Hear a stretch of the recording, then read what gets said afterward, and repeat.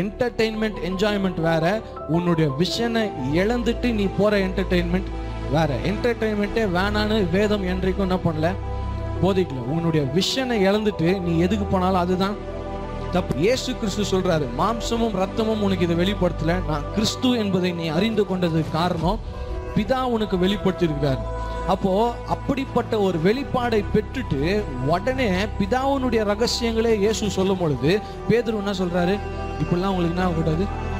He was easily distracted. பீட்டருடைய emotion தான் இயேசு கிறிஸ்துவுக்கு இது நடக்க கூடாதுன்னு மத்தேயு 16 என்ன பண்ணுச்சு, பேசிச்சு. அதே மாதிரி பீட்டருடைய எமோஷன் தான் இயேசு கிறிஸ்துவை அரெஸ்ட் பண்ணக்கூடாதுன்னு என்ன பண்ணுச்சு, வந்து காதை வெட்டுச்சு. அதனால இமோஷனலா நீ ஏதாவது ஒரு காரியம் செய்யும் பொழுது அது ஒரு வேலை தரிசனத்திற்கு தடையாக கூட இருக்கும். இன்னைக்கு நமக்கு அசைன்மெண்ட்டே தெரியாததுனால தான் ஆண்டவர் என்ன வேணும்னு கேட்கும் போது நம்ம என்ன பண்றோம், சில்லறத்தனமான காரியங்கள் எல்லாம்.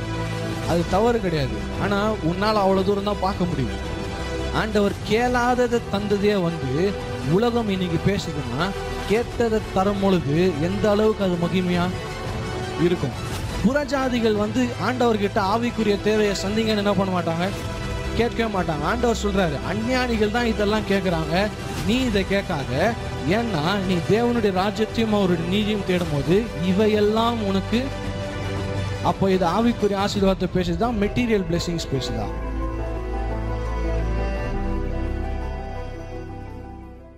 நசரேயனாகிய இயேசு கிறிஸ்துவின் நாமத்தினாலே உங்களுக்கு கிருபையும் சமாதானமும் உண்டாகட்டும். இன்றைக்கு வந்து டிஸ்ட்ராக்ட் யுவர் டிஸ்ட்ராக்ஷன்ஸ் அப்படின்னு ஒரு தலைப்பில் உங்களிடத்துல நான் பேச போகிறேன். டிஸ்ட்ராக்ஷன்னா வந்து என்னன்னா, anything that makes you miss your mark, அதான் டிஸ்ட்ராக்ஷன். இப்போ எனக்கு டிஸ்ட்ராக்ஷனாக இருக்கிற ஒரு பொருள் உனக்கு டிஸ்ட்ராக்ஷனாக இல்லாமல் இருக்கலாம். உனக்கு டிஸ்ட்ராக்ஷனாக இருக்கிற ஒரு பொருள் எனக்கு டிஸ்ட்ராக்ஷனாக இல்லாமல் இருக்கலாம். அதனால் வந்து எல்லாமே ஒரே காரியம்தான் அப்படின்னு கிடையாது. ஒருத்தருக்கு ஒரு டிஸ்ட்ராக்ஷன் இருக்கும். அதை வந்து நம்ம எப்படி திரும்ப டிஸ்ட்ராக்ட் பண்ணோம் அப்படின்றத நம்ம பார்க்க போகிறது கிடையாது. ஒரு கேட்சியான ஒரு டைட்டிலாக இருக்கணுன்றதுனால தான் இப்படி வச்சது. டிஸ்ட்ராக்ஷன்ஸை போய் டிஸ்ட்ராக்ட் பண்ணுறதுக்காக நம்ம வேலை கிடையாது. ஸோ இந்த தலைப்பிலிருந்து நான் என்ன சொல்ல வரேன்னா, you should have a broader view about you. உன்னை பற்றினதான ஒரு தெளிவான, ஒரு விசாலமான எதிர்காலத்தை பார்க்கிற ஒரு பார்வை உனக்கு நிச்சயமாய் இருக்கணும். இயேசு கிறிஸ்துவனுடைய லைஃப்ல இருந்து தான் இன்னைக்கு நம்ம பார்க்க போறோம். லூக்கா 2ஆம் அதிகாரம் 49ஆம் வசனம். அதற்கு அவர், நீங்கள் ஏன் என்னை தேடினீர்கள்? என் பிதாவுக்கு அடுத்தவைகளில் நான் இருக்க வேண்டியதென்று அறியீர்களா என்றார். இப்போ இங்கே வந்து நம்ம இன்ட்ரோடக்ஷனாக என்ன சொல்கிறோன்னா, இதுக்கு பார்க்கறதுக்கு முன்னாடி டோன்ட் லூஸ் யுவர் விஷன். உன்னுடைய தரிசனத்தையும் உன்னுடைய அழைப்பையும் எந்த ஒரு காரியத்தினாலேயோ டிஸ்ட்ராக்ட் ஆகி நம்ம இழந்துடக்கூடாது. Don't lose your vision or don't be distracted at any age, any time, by any one. இது இயேசு கிறிஸ்துவனுடைய வாழ்க்கையில் சின்ன வயசுலேருந்தே நம்ம பார்க்குறோம். இந்த இன்சிடென்ட் நடக்கும் போது அவருக்கு வந்து 12 வயசு. He was at Jerusalem. எருசலேமில் ஒரு பண்டிகைக்காக என்ன பண்ணியிருக்கிறாரு, போயிருக்கார். போகும்போது அங்கே அவர் 12 வயசு ஆகுது. அதில் வந்து 43ஆம் வசனம் என்ன சொல்லுதுன்னா, அவங்க அம்மா அப்பா கிளம்பும் போது இவர் வந்து என்ன பண்ணல, அவங்க கூட போகல. அதை வந்து அவங்க என்ன பண்ணல, நோட் பண்ணல. அதுக்கப்புறமா கொஞ்சம் தூரம் போனதுக்கு அப்புறமா திரும்பி பார்க்குறாங்க, நம்ம குழந்தை இயேசுவை காணோம். 12 years before he was a teenager. அதுக்கு முன்னாடியே என்ன பண்ணிட்டாரு, காணாம போயிட்டாரு. அதனால அடுத்த வசனத்தில் என்ன போடுதுன்னா, they were searching among the travelers. கூட வந்த பிரயாணிகள் நடுவில் அவங்க என்ன பண்ணாங்களாம், போய் தேடினாங்க. அந்த காலத்தில் மாட்டு வண்டியில் வந்தாங்களோ இல்லை பெரியசா எதில் போனாங்களோ தெரியாது. எந்தெந்த ட்ராவல் மோட் ஆஃப் டிரான்ஸ்போர்ட் இருந்துச்சோ ஒரு இடத்துலையும் போய் என்ன பண்ணுறாங்க, இயேசு கிறிஸ்துவை தேடுறாங்க. ஆனால் அவங்க தேடியும் எந்த இடத்துலையும் அவர் என்ன பண்ண முடியல, கண்டுபிடிக்க முடியல. அதனால திரும்பவும் எங்கே போகிறாங்க, எருசலேமுக்கே போகிறாங்க. எங்கே வந்து அந்த இன்சிடெண்ட், அந்த ஃபெஸ்டிவல் நடந்ததோ திரும்பவும் அங்கேயே போகிறாங்க. அங்கே போய் 3 நாளாக தேடியும் என்ன பண்ணல, இயேசு கிறிஸ்துவை கண்டுபிடிக்க முடியல. அதுக்கப்புறமா கடைசியில் என்ன ஆகுதுன்னா, 46ஆம் வசனம் வாசிங்க. 3 நாளைக்கு பின்பு அவர் தேவாலயத்தில் போதகர் நடுவில் உட்கார்ந்திருக்கவும் அவர்கள் பேசுகிறதை கேட்கவும் அவர்களை வினாவும் கண்டார்கள். இந்த வசனத்துல அவங்க தேவாலயத்துல தேடி கண்டுபிடிச்சாங்கன்னு கிடையாது. அவங்க இயேசு கிறிஸ்து தேவாலயத்துல இருந்து பேசுகிறதையும் வினாவுகிறதையும் கண்டார்களாம். அப்படின்னா அர்த்தம், இவங்க தேவாலயத்துல தேடுறதுக்கு போல, இவங்க போற வழியில என்ன பண்ணியிருக்காங்க, இயேசு கிறிஸ்துவை பார்த்துருக்குறாங்க. ஏன்னா அவர்களுடைய ஆஸ்பெக்ட்ல இருந்து பார்த்தா கரெக்ட் தான். ஏன்னா ஒரு 12 வயசு பையன் காணோன்னா எங்கே தான் போய் பார்ப்பாங்க? அதுவும் எந்த டைமில் காணோம்? திருவிழாவில் காணோம். எதில் காணோம்? திருவிழாவில், பண்டிகையில் காணோன்னா அவங்க எங்கெல்லாம் போய் தேடுவாங்க? கேம்ஸ் எங்கே இருக்குதோ அங்கே, இல்லை டாய்ஸ் எங்கே இருக்குதோ அங்கே, இல்லை சாப்பாடு கடை எங்கே இருக்குதோ அப்படின்னு சொல்லி எல்லா இடத்துலையும் தேடி இருப்பாங்க. ஆனால் எங்கே மட்டும் பார்த்துருக்க மாட்டாங்க? இயேசு கிறிஸ்துவையே அவங்க என்ன பண்ணல, சர்ச்சில் தேடல. ஏன்னா அவங்கள பொறுத்த வரைக்கும் 12 வயசு பையன், அவன் எங்கே தான் இருந்திருப்பான், இதுதான் அவனோட லைஃப், இதுதான் அவனை சுற்றி சுற்றி வருவான் அப்படின்னு சொல்லி அவங்க எந்த இடத்துலையுமே தேடலை. They saw him at the temple but they did not search there. அப்போ இந்த இன்சிடென்ட்லேருந்தே நம்ம பார்த்தோம்னா Jesus was not distracted by any of the above. எதுனா கேம்ஸ், டாய்ஸ், அப்புறம் சாப்பாடு, இது அது ரைடு, நம்ம இந்த எக்ஸிபிஷன்லாம் போட்டிருப்பாங்களே, சுற்றுறது பறக்கிறது, அதெல்லாம் எதையுமே என்ன பண்ணல, அவரை டிஸ்ட்ராக்ட் பண்ணல. ஸோ இப்போ ஒரு 12 வயசு பையன் அதில் போகிறது தப்பு அப்படின்னு சொல்ல. நான் என்ன சொல்கிறேன்னா, I am talking about the broader view. Entertainment, enjoyment வேற, உன்னுடைய விஷனை இழந்துட்டு நீ போகிற என்டர்டெயின்மெண்ட் வேற. என்டர்டெயின்மெண்ட்டே வேணான்னு வேதம் என்றைக்கும் என்ன பண்ணல, போதிக்கல. உன்னுடைய விஷனை இழந்துட்டு நீ எதுக்கு போனாலும் அதுதான் தப்பு. ஸோ இந்த இடத்துல he had the broader view even at the age of 12. ஏன்னா இவர் அந்த 49ஆம் வசனத்தில் அவர் சொல்றாரு, என்னுடைய ஃபாதர்ஸ் பிஸ்னஸ்க்காக தான் நான் என்ன பண்றேன்.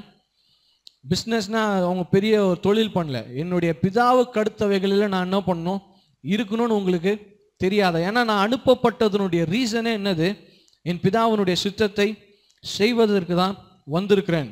அப்போ இந்த வசனத்தை நம்ம கான்ட்ரவர்சியலாக கூட பேசலாம். எப்படின்னா, இயேசு கிறிஸ்து பண்டிகைக்கு போயும் என்ன பண்றாரு, பண்டிகைக்கு முக்கியத்துவம் கொடுக்காம ஆலயத்தில் இருக்கிறாரு, பண்டிகையெல்லாம் அவர் அக்செப்ட் பண்றது கிடையாது அப்படின்னு சொல்லி கான்ட்ரவர்சியலாகவும் பேசலாம். அப்படியும் ஆட்கள் இருக்கிறாங்க. ஆனால் நம்ம என்ன சொல்றோம்னா, any festival R celebration which glorifies God is not wrong.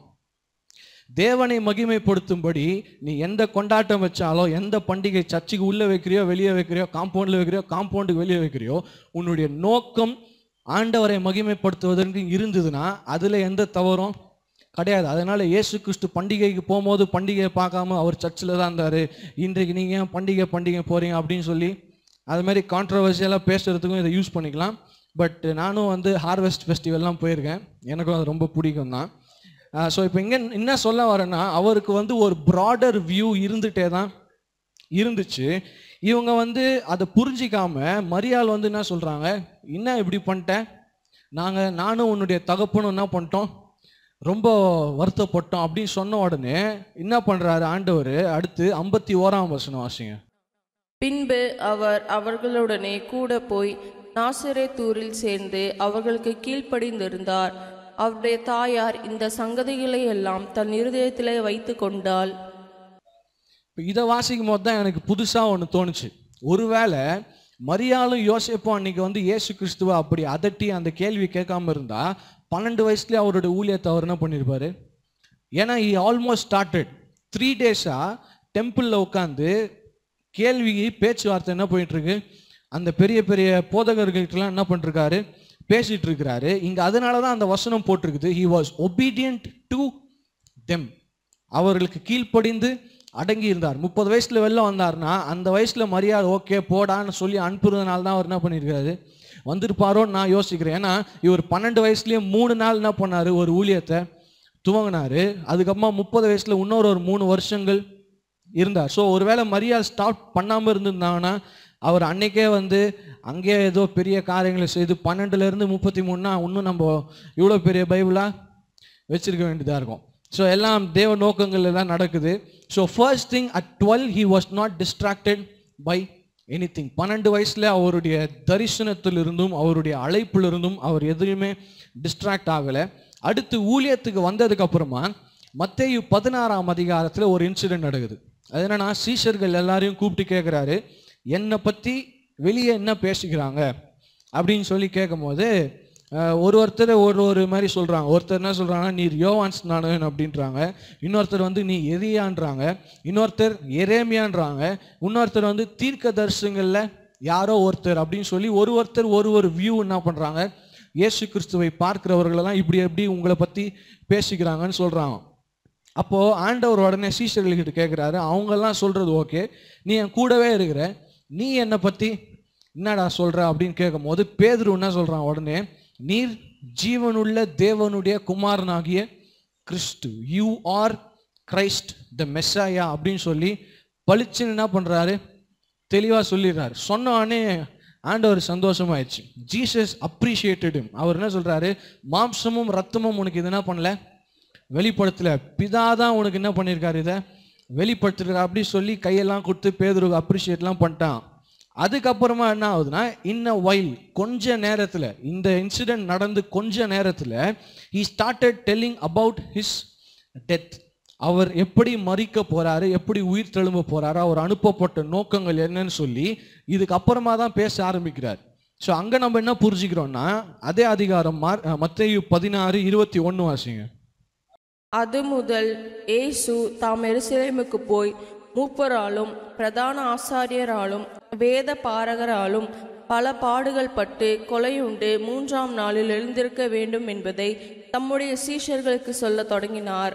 அது முதல் அப்படின்னு ஆரம்பிக்குது அந்த வசனம். அப்பனா அதுக்கு முன்னாடி என்ன நடந்திருக்கு, இவரை கிறிஸ்து என்று அந்த சீஷர்கள் ஏற்றுக்கொண்டதுக்கு அப்புறமா தான் இவர் என்ன பண்றாரு, தன்னுடைய நோக்கத்தை பற்றினதான ரகசியங்களை வெளிப்படுத்துறாரு. அப்போனா நம்ம என்ன பார்க்குறோம் இங்க, அன்டில் யூ நோ கிரைஸ்ட், இயேசுவை கிறிஸ்து என்று விசுவாசிக்கிறவன் தான் ரட்சிக்கப்பட்டவன். அப்போ இயேசுவை நான் கிறிஸ்து என்று விசுவாசிக்கும் போது தான் he will start to tell you the hidden revelation. மறைக்கப்பட்டிருக்கிற ரகசியங்களை யாருக்கு ஆண்டவர் வெளிப்படுத்துவார்னா, யார் தன்னை கிறிஸ்துவாக ஏற்றுக்கொள்கிறார்களோ அவர்களுக்கு தான் என்ன பண்றாரு, அவருடைய ஃபியூச்சர் பற்றி இல்லை, உன்னுடைய ஃபியூச்சர் பற்றினதான ரகசியங்களை, உன்னுடைய எதிர்காலத்தை பற்றினதான தரிசனங்கள் ஆண்டவர் உனக்கு வெளிப்படுத்தணும்னா, அவர் கிறிஸ்து என்பதை நீ எப்போ விசுவாசித்து அறிக்கை செய்கிறியோ அப்போதான் உன் வாழ்க்கையில் அது என்ன ஆகுது, அவர்னால வெளிப்படுத்தப்படுகிறது.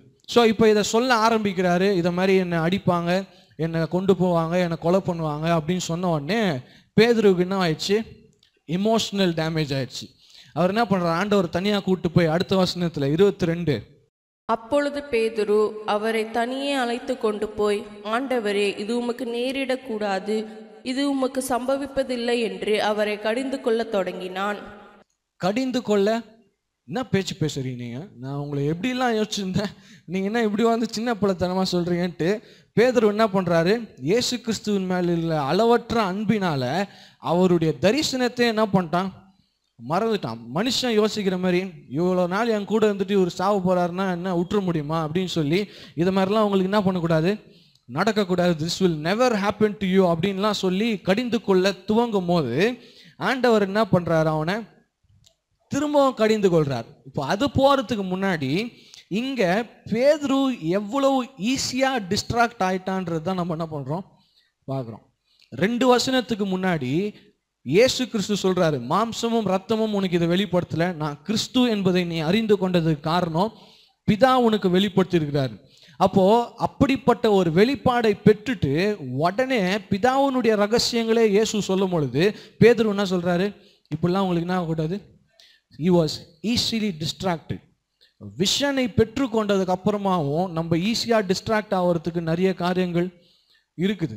அது மாதிரி பேதுருவை மாதிரி நம்ம என்ன பண்ணக்கூடாது, அப்படியே டிஸ்ட்ராக்ட் ஆனாலும் இயேசு மாதிரி ஒரு ஆள் நம்ம கூட இருக்கணும். அவர் என்ன சொல்றாரு, 23ஆம் வசனம், அவரோ திரும்பி பேதுருவை பார்த்து, எனக்கு பின்னாக போ சாத்தானே, நீ எனக்கு இடரலா இருக்கிறாய், தேவனுக்கு ஏற்றவைகளை சிந்தியாமல் மனுஷருக்கு ஏற்றவைகளை சிந்திக்கிறாய் என்றார். பேதுருன்னு கூட பார்க்கல ஆண்டவர், என்ன சொல்லிட்டாரு, பட்டுன்னு திரும்பி பின்னாடி போ சாத்தானே என்றார். அப்போ அவனு மட்டும் இல்லை, அது மார்க் சுவிசேஷத்தில் எப்படி சொல்றாங்கன்னா எக்ஸ்பர்ட்ஸு, பேதுரு வந்து இயேசு கிறிஸ்துவை தனியாக எப்படி கூட்டிட்டு போய் என்ன பண்ணுறாராம், பேசுகிறாராம், இதெல்லாம் உங்களுக்கு ஆகக்கூடாது அப்படின்னு. ஆண்டவர் திரும்பி பேதுருவை பார்க்காம 11 பேருக்கும் கேட்குற மாதிரி பேதுருவை என்ன பண்ணுறாராம், திட்டுறாராம். எனக்கு பின்னாடி போ சாத்தானே. ஏன்னா ஒரே ரீசன் தான், you are seeing things merely from a human point of view. அதுதான் எனக்கு ரொம்ப பிடிச்சது. நீ தேவனுக்கு ஏற்றவைகளை சிந்தியாமல் மனுஷருக்கு ஏற்றவைகளை.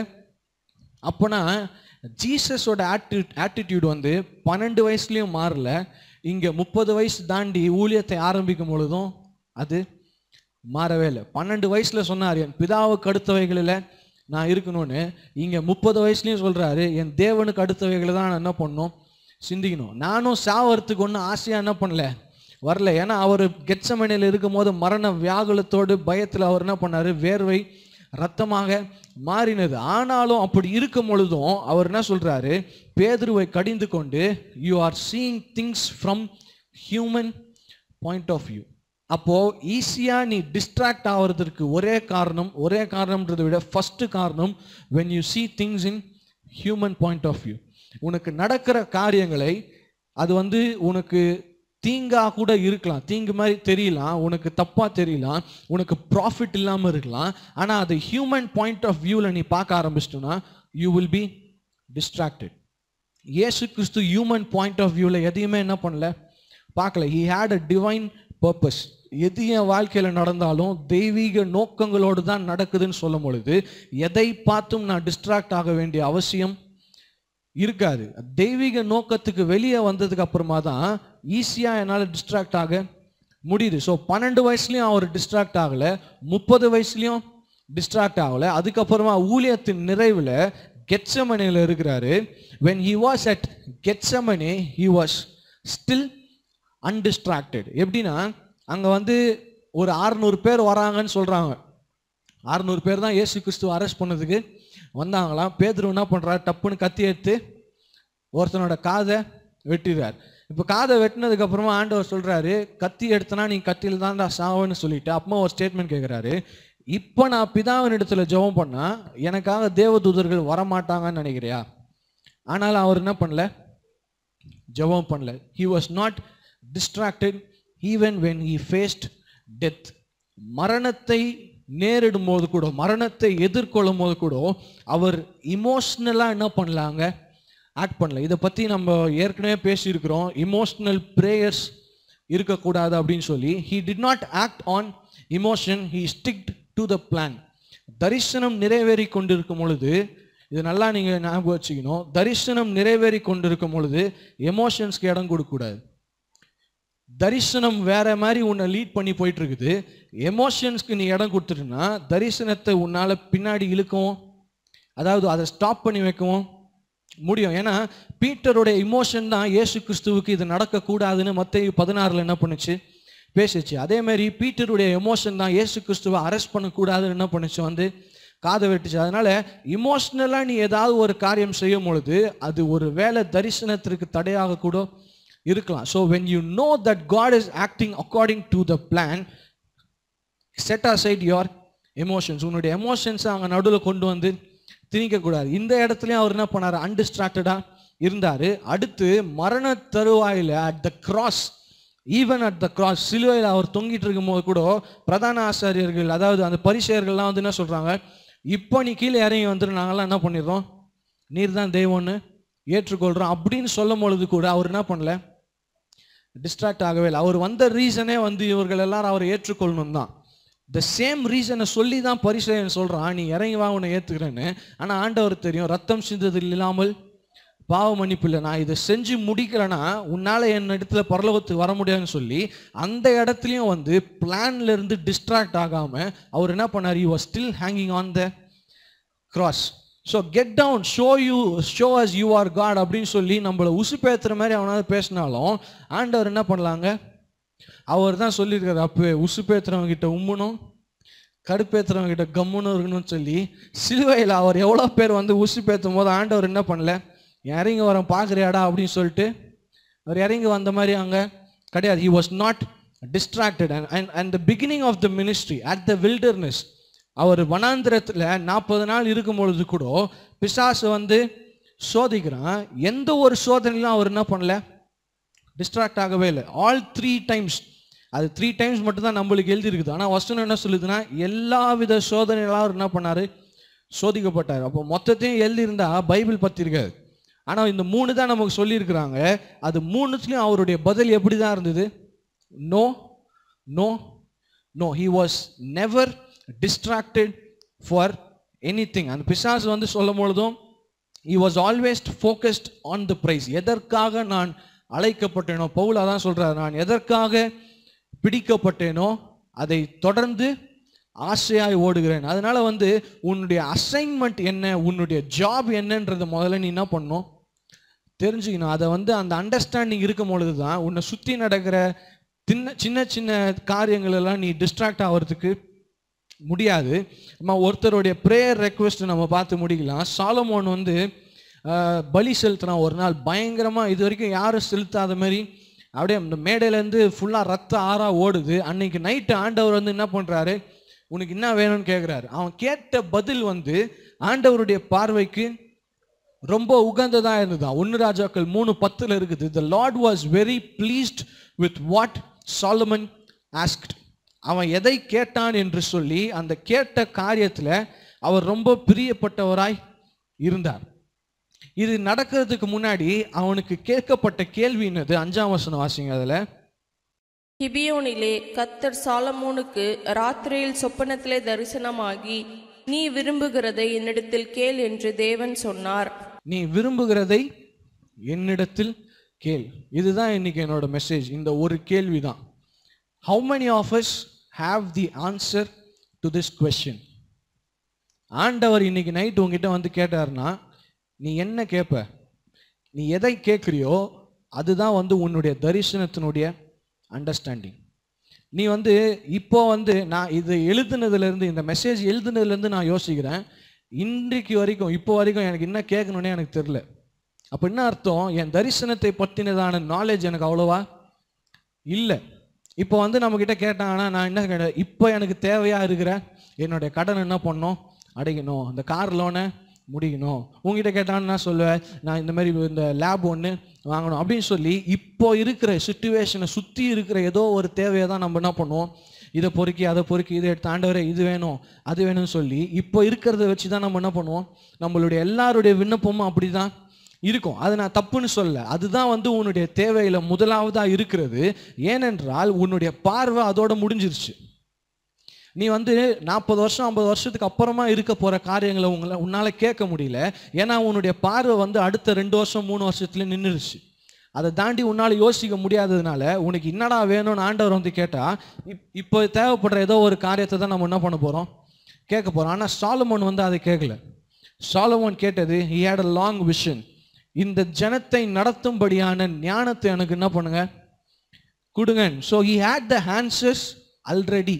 அதுதான் ரொம்ப முக்கியம். அதனால அதுக்கு முக்கியமான காரியம் என்னன்னா, he was very much involved to the assignment. அவனுடைய அசைன்மெண்ட்ல அவன் அந்த அளவுக்கு இன்வால்வ்டாக இருந்ததுனால ஆண்டவர் வந்து கேட்ட உடனே எனக்கு என்ன வேணுன்றதை அவனால் தெளிவாக சொல்ல முடிஞ்சது. இன்னைக்கு நமக்கு அசைன்மெண்ட்டே தெரியாததுனால தான் ஆண்டவர் என்ன வேணும்னு கேட்கும் போது நம்ம என்ன பண்ணுறோம், சில்லறத்தனமான காரியங்கள் எல்லாம். அது தவறு கிடையாது, ஆனால் உன்னால் அவ்வளோ தூரம் தான் பார்க்க முடியுது.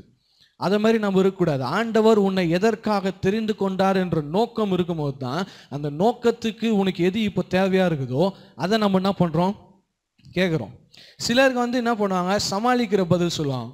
உனக்கு என்ன வேணும்னு ஆண்டவர் கேட்டார்னா, ஆண்டவரே நீர் தான் எனக்கு, நீர் தான் ஆண்டவர் எனக்கு வேணும், உங்களுடைய கிருபை தான் வேணும் அப்படின்னு சொல்லி இதெல்லாம் வந்து சமாளிக்கிற பதில். இதெல்லாம் யார் வேணா எப்படி வேணா சொல்லலாம். பதில் இல்லாமல் இருக்கும்போது டக்குன்னு என்ன பண்ணுறாங்க, நீரே போதும் அப்படின்னு சொல்லி அதெல்லாம் ஒரு மாதிரி டைப் ஆஃப் இது தான். But you must have an answer. ஆனால் அந்த ஆன்சர் வேணும்னா you must know your assignment. அந்த அசைன்மெண்ட் தெரியும் போது கண்டிப்பான சரியான காரியத்தை கேட்க முடியும். இந்த ஆஸ்க்ல இருந்து ஒரு 4 காரியத்தை நான் பார்த்தேன். ஃபர்ஸ்ட் ஒன் என்னன்னா, he had the knowledge of what was his assignment. அவனுடைய அசைன்மெண்ட் என்னன்ற அறிவு அவனுக்கு இருந்தது. என் தகப்பன் இருந்தாரு, அவருடைய ஸ்தானத்தில் இப்போ நான் ராஜாவாக இருக்கிறேன், இத்தனை லட்ச ஜனங்கள் இருக்கிறாங்க என்னை நம்பி, இவர்களை நான் என்ன பண்ணணும், சரியா வழி நடத்தணும்னு அவனுடைய அசைன்மெண்ட்டை தெரிந்ததுனால அவனுடைய அந்த ஆஸ்க் வந்து கரெக்டாக இருந்தது. ஏன்னா எப்படி கரெக்டாக இருந்ததுன்னு சொன்னா, ஆண்டவரே அதில் என்ன பண்ணாராம், பிரியப்பட்டார். நீ கேட்குற கேள்வியில் ஆண்டவர் பிரியப்பட்டார்னா அப்போவே நீ புரிஞ்சுக்கணும் உன்னுடைய கேள்வி, உன்னுடைய நீடு கரெக்டாக தான் நீ கேட்டிருக்கேன். First thing he had the knowledge. Second வந்து he had the desire to complete his assignment. Assignment தெரிஞ்சிக்கிறது ஒன்று, ஆனால் அதை முடிக்கணும்னு நினைக்கிறது கம்ப்ளீட்லி டிஃப்ரெண்ட் ஸ்டோரி. எனக்கு இது மாதிரி ஒரு அழைப்பு இருக்குன்னு இருக்குது, என்ன பண்ணுறது, நம்ம டைம் வரல, நம்ம கொஞ்சம் செட்டில் ஆகிட்டு முதல்ல இந்த இதெல்லாம் முடிச்சுட்டு அப்புறமா என்ன பண்ணலாம், போய் ஆரம்பிக்கலாம் அப்படின்லாம் ஒரு யோசனையில் இல்லை. அவனுக்கு என்ன அசைன்மெண்ட் எப்போ வந்ததோ உடனே அதை கம்ப்ளீட் பண்ணுன்ற டிசையர் அவனுக்கு இருந்துச்சு. மூன்றாவது, he sacrificed all his previous desires. இது வந்து நானே யோசிக்கிறது. ஏன்னா அவன் ராஜா ஆகுவான் அப்படின்றது அவனுக்கு எந்த வயசில் தெரியுமோ தெரியாது. அதுக்கு முன்னாடி அவனுக்கு நிறைய ஆசைகள் இருந்திருக்கலாம். ஆனால் ராஜா ஆனதுக்கு அப்புறமா ஆண்டவர் வந்து உனக்கு என்ன வேணும்னு கேட்கும்போது அவன் அதுக்கு முன்னாடி ஆசைப்பட்டதெல்லாம் கேட்கல. அசைன்மெண்ட்டில் எது எனக்கு தேவையோ அதை மட்டும்தான் என்ன பண்ணுறான். இப்போ எனக்கு அட் ப்ரெசென்ட்டில் எனக்கு இது மாதிரி ஆசை இருக்குது, இது மாதிரி நம்ம 5 கிரவுண்டில் ஒரு வீடு கட்டணும், இப்படி கட்டணும், அப்படி வரணும், அப்படி போகணும் அப்படின்னு ஆசை இருந்தாலும் என்னுடைய அசைன்மெண்ட்டுக்கும் நான் கேட்குறதுக்கும் லிங்க் இருந்ததுனா தான் அது என்ன பண்ணணும், நான் கேட்கணும். இல்லைனா சாலமோன் மேட் அ சாக்ரிஃபைஸ். என்னுடைய அசைன்மெண்ட்க்கு என்னுடைய ஆசை லிங்க் ஆகலைன்னா நான் அதை கேட்கல, என்னுடைய அசைன்மெண்ட்க்கு தேவையானதை மட்டும்தான் நான் என்ன பண்ணுறேன், கேட்குறேன்னு சொல்லி he made a sacrifice to all his desires. And the last thing, இதுதான் மிக மிக முக்கியம், he did not lose the opportunity. ஆண்டவர் வந்து உனக்கு என்ன வேணும்னு கேட்குறாரு, யோசிச்சு வைக்கலாம். ஆண்டவரை நீங்கள் போயிட்டு என்ன பண்ணுங்க, நாளைக்கு நைட்டு கனவுல வாங்க அப்படின்லாம் என்ன பண்ணல, சொல்லலை. அவன் ஆப்பர்ச்சுனிட்டியை யூஸ் பண்ணும்போது தான் கர்த்தர் என்ன பண்ணார், அதை கொடுத்தார். அதனால வந்து don't ever lose your opportunity. ஆண்டவரிடத்துல கேட்கறதற்கு நம்ம வாயை மூடி எப்பயுமே என்ன பண்ணக்கூடாது. போன வாரம் தான் பார்த்தோம், name it and claim it. அவன் வாயை திறந்து எதை பேசுகிறோமோ அதை என்ன பண்ணுறாரு, கர்த்தர் தருகிறவராக இருக்கிறாரு. இதெல்லாம் முடிஞ்சிருச்சு. இந்த 4 காரியத்துல இருந்து பார்த்தேன். இதுக்கப்புறமா ஆண்டவர் என்ன சொல்றாரு, 13ஆம் வசனத்துல, இதுவும் அன்றி நீ கேளாத ஐஸ்வர்யத்தையும் மகிமையும் உனக்கு தந்தேன். உன் நாட்களில் இருக்கிற ராஜாக்களில் ஒருவனும் உனக்கு சரியானவன் இருப்பதில்லை. இதுதான் வந்து என்னை இம்ப்ரெஸ் பண்ணுது. ஆண்டவர் வந்து எப்பயும் கேட்கறதோட நிறுத்துறவரே கிடையாது. நீ கேளாத, அந்த வசனம் ஆரம்பிக்கிறதே அப்படிதான் இருக்குது. நீ கேளாத ஐஸ்வர்யத்தையும் வேற என்னது, மகிமையும் உனக்கு தருகிறேன். I am giving you what you did not ask for, riches and fame. அது சொன்னது மாத்திரம் இல்லாமல் உன்ன மாதிரி இந்த உலகத்திலே அவனும் என்ன பண்ண மாட்டான், இருக்க மாட்டான்றான். இன்னைக்கு வரைக்கும் சாலமோன் மாதிரி யாருமே கிடையாது. the wisdom he had and the empire that he had, அவனுடைய ராஜாங்கம் மாதிரி இன்றைக்கு வரைக்கும் யார்கிட்டையுமே என்ன பண்ணல கிடையாது. ஏன்னா இதுக்கு எல்லாத்துக்கும் காரணம் அவனுடைய அசைன்மெண்ட்டை புரிந்து கேட்ட அந்த ஒரு ரெக்வெஸ்ட். ஆண்டவர் கேளாததை தந்ததே வந்து உலகம் இன்னைக்கு பேசுதுன்னா கேட்டதை தரும் பொழுது எந்த அளவுக்கு அது மகிமையா இருக்கும். அதனால கேட்கறதுல சரியா நம்ம என்ன பண்ணணும், கேட்கணும். Fix your eyes on the assignment, everything will follow. அதுதான் கிளைமேக்ஸ். அசைன்மெண்ட்டுக்கு ஏற்ற மாதிரி நீ எதை கேட்கிறியோ ஆண்டவர் சொல்றாரு, நீ சரியானதை கேட்ட, இப்போ நீ கேளாததையும் நான் என்ன பண்றேன் உனக்கு தரேன். இப்போ எனக்கு வேண்டியதெல்லாம் இந்த கேளாத லிஸ்ட்ல அவர் கொடுத்துருவார். ஆனால் நான் கேட்கறது அவருக்கு வேண்டிய லிஸ்ட்ல என்ன பண்ணணும் இருக்கணும். புரியுதா? இப்போ எனக்கு வேண்டிய லிஸ்ட்னு ஒன்று இருக்குது. அதெல்லாம் ஆண்டவரை பொறுத்த வரைக்கும் நீ கேளாத அப்படின்றத அவர் என்ன பண்ணுறாரு, எனக்கு வேண்டியதை கொடுத்துருவாரு. ஆனால் அவருக்கு வேண்டியதுன்னு ஒரு லிஸ்ட் இருக்குது. என்னை பற்றி ஆல்வின்னா இதெல்லாம் செய்யணும்னு. நான் அந்த லிஸ்ட்டில் இருக்கிறத கேட்கும் போது அவர் என் லிஸ்ட்டில் இருக்கிறது என்ன பண்ணுறாரு, செய்கிறாரு. இதுதான் வந்து எங்களுக்குள்ளே இருக்கிற அண்டர்ஸ்டாண்டிங். நான் எனக்கு ஒரு லிஸ்ட்டு போட்டுட்டு ஆண்டவரே இந்த லிஸ்ட்டை செய்யுங்க, இதை செய்யுங்க, அதை செய்யுங்கன்னா அவருடைய லிஸ்ட்டில் இருக்கிறத என்ன பண்ணுவார், அவர் வந்து டே இதை செய்டா இதை செய்டான்னு அப்படி ஒர்க் ஆகாது. அவருடைய லிஸ்ட்டை நான் புரிஞ்சுக்கிட்டு அதில் இருக்க மாதிரி நான் செயல்படும் பொழுது என் லிஸ்ட்டை வாங்கி அவர் சைன் போட்டு என்ன பண்ணுறாரு, நீ கேளாததையும் நான் உனக்கு தரேன்னு. ப்ரூஃப் என்னன்னா மத்தேயு 6:33. நீ அது என்ன வசனம், அது முதலாவது தேவனுடைய ராஜ்யத்தையும் அவருடைய நீதியும் தேடுங்கள், அப்பொழுது இவைகள் எல்லாம் உங்களுக்கு கூட கொடுக்கப்படும். இப்போ இந்த வசனத்தை வந்து சிலர் என்ன சொல்றாங்க, அவர் ஆவிக்குரிய தேவைகளை பற்றி என்ன பண்ணுறாரு பேசுறாரு. உலக பிரகாரமான செல்வம், காசு அதெல்லாம் ஆண்டவர் என்ன பண்ணாரு? கொடுக்கலன்னு சொல்லலை. உன்னுடைய ஆவிக்குரிய தேவைகளை அவர் கூட கொடுப்பாரு அப்படின்னு. இன்னைக்கு தான் நான் யோசித்தேன் ஒன்று. ஆண்டவர் இதை சொல்றதுக்கு முன்னாடி, அந்த மத்தேயு 6 சொல்றதுக்கு முன்னாடி நீங்க என்ன பண்றீங்க? அந்த 3 காரியம் சொல்றாரு. உடை, அப்புறம் உணவு, எதை உண்போம், எதை குடிப்போம், எதை உடுப்போம்னு சொல்லி, சாப்பிட்றது, குடிக்கிறது, ட்ரெஸ் போடுறது, இதை பற்றிலாம் நீ பேசிட்டு இருக்கேன்னு சொல்லிட்டு கீழே ஒன்று சொல்றாரு. இவை எல்லாவற்றையும் அஞ்ஞானிகள் நாடி தேடுகிறார்கள். அப்போ இதை வச்சு நீ எப்படி சொல்ல முடியும்? அஞ்ஞானிகள் ஆவிக்குரிய தேவைகளை நாடி தேடுவாங்களா? அஞ்ஞானிகள்னு இங்கிலீஷ் பைபிள் எப்படி போட்டிருக்குன்னா ஜென்டைல்ஸ், புறஜாதிகள். புறஜாதிகள் ஆண்டவர்கிட்ட ஆவிக்குரிய தேவையை சந்திங்கன்னு என்ன பண்ண மாட்டாங்க? கேட்கவே மாட்டாங்க. ஆண்டவர் சொல்றாரு, அஞ்ஞானிகள் தான் இதெல்லாம் கேட்குறாங்க, நீ இதை கேட்காத. ஏன்னா நீ தேவனுடைய ராஜ்யத்தையும் அவருடைய நீதியும் தேடும் போது இவையெல்லாம் உனக்கு.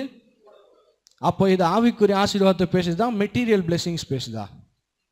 Material blessings. ஏன்னா ஆவிக்குரிய ஆசீர்வாதங்கள் புறஜாதிகளுக்கும் அஞ்ஞானிகளுக்கும் தேவையற்றது. அவன் கேட்கவே மாட்டான். ஸோ அதனால you must understand the context. ஆண்டவர் இதுக்கெல்லாம் அகெயின்ஸ்ட் ஆனவர், காசுக்கு அகெயின்ஸ்ட் ஆனவர், உனக்கு செல்வத்தை கொடுக்க மாட்டாரு, இதை மாதிரி இதெல்லாம் அதுக்கு என்ன பண்ணக்கூடாது? நம்ம ஆமா சாமி அந்த கேட்டகரியில் இருக்கக்கூடாது. அவர் என்ன சொல்றாரு? அஞ்ஞானிகள் தேடுகிற மாதிரி நீ தேடாத, எனக்குரியவைகளை நீ பார்த்து நீ அதை நாடி போயிட்டு இருக்கும் போது இவை எல்லாவற்றையும் நான் உனக்கு என்ன பண்றேன்? கூட கொடுக்கிறேன் என்று சொல்லி. So don't be distracted even with your needs. இதுதான் இது கூட டைட்டிலாக போட்டிருக்கலாம். Don't be distracted with your needs. உனக்கு 1000 தேவை இருக்குது, அந்த தேவையை வச்சு நீ என்ன பண்ணாத? டிஸ்ட்ராக்ட் ஆகாத. ஏன்னா தேவைகள் எல்லாம் கூட வரும். நீ போகும்போது, நீ அசைன்மெண்ட்டில் நடந்து போகும்போது தேவைகள் எல்லாம் உன் கூட வருதே தவிர நீ தேவைகளை தேடி போக வேண்டிய ஆளாக நீ இருக்கவே கூடாது. வசனம் எனக்கு சொல்லுகிறது, ஜீவனுள்ள நாளெல்லாம் நன்மையும் கிருபையும் என்னை தொடரும். இப்போ நானே போய் இது எனக்கு நன்மை, இது எனக்கு நன்மை தேடுறது கிடையாது. அசைன்மெண்ட்டில் நான் நடந்து போகும்போது இவை எல்லாவற்றையும் கூட தருகிற தேவன் எனக்கு இருக்கிறார். So always remember this, don't be distracted. Jesus was அன்டிஸ்ட்ராக்டட் at the age of 12. 30 வயசுல ஊழியத்தை ஆரம்பிக்கும் போது, அப்புறமா கெத்செமனேல, அப்புறமா சிலுவையில், வனாந்திரத்தில், எந்த இடத்திலும் அவர் டிஸ்ட்ராக்ட் ஆகவே இல்லை. Because you always focused on the divine purpose. அதனால உங்களுடைய பர்பஸ் தெரிஞ்சு, முக்கியமாக ஆண்டவர் உனக்கு என்ன வேணும்னு கேட்கும் போது அதனுடைய பதிலை நீங்கள் ரெடி பண்ணுவேன். ஏன்னா சொல்ல முடியாது, இன்னைக்கு நைட்டே டக்குன்னு யார்கிட்ட கேட்டாருன்னா பதில் இல்லைன்னா அது எப்படி இருக்கும்? ஒரு மாதிரி ஆக்வர்ட் சைலன்ஸ் ஆகிடும். அதனால உன்னுடைய அசைன்மெண்ட்டு தெரிஞ்சு அதற்கான பதிலை நீ ரெடி பண்ணி வச்சு அதிலிருந்து ஜெபம் பண்ணும் போது நீ கேளாததையும் கர்த்தர் உனக்கு என்ன பண்ணுவார்? சகல விதத்திலும் தந்து உங்களை ஆசீர்வதிப்பார் என்று சொல்லி உங்களை வாழ்த்துகிறேன். கர்த்தர் உங்களை ஆசீர்வதிப்பாராக.